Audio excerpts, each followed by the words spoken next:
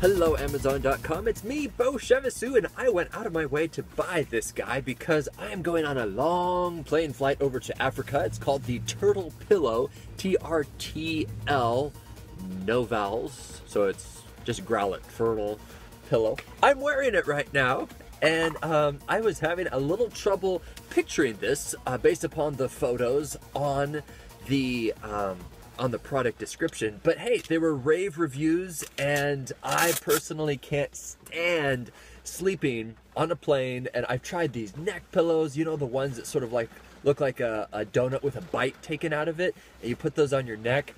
And I'm kind of a tall guy, tall, 6'1", 6'2", and I can't stand sleeping on planes. So I'm gonna test this to see if in fact I can sleep on the plane. But you know, just a quick demonstration in case you're wondering, like I was, how in the world this actually works. It comes with handy little instructions, the stickers that you can peel off, but I purposely left them on so you can read them yourself.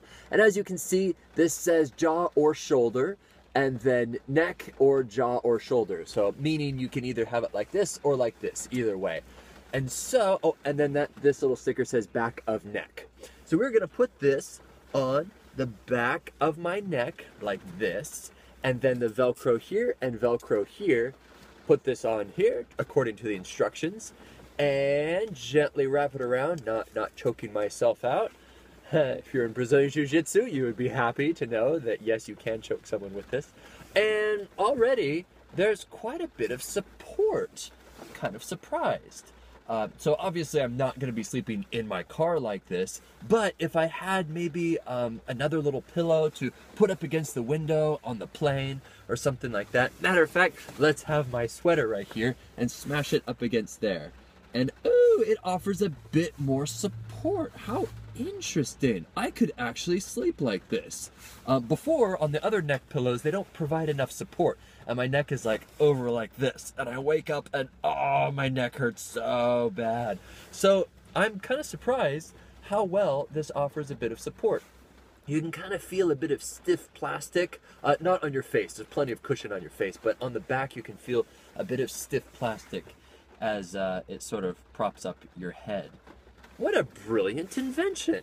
And also I was wondering, how compact is this? It's extremely compact. This will definitely fit in my carry-on.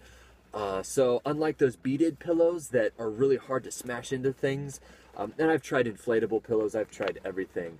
But so far, I am quite impressed with this. I will give it a 5 out of 5 stars, and if it does not work, then I will update my review accordingly. But for now, there is the demonstration of this extremely soft microfiber Trtl pillow, and I look forward to reviewing more fun things here on Amazon.com.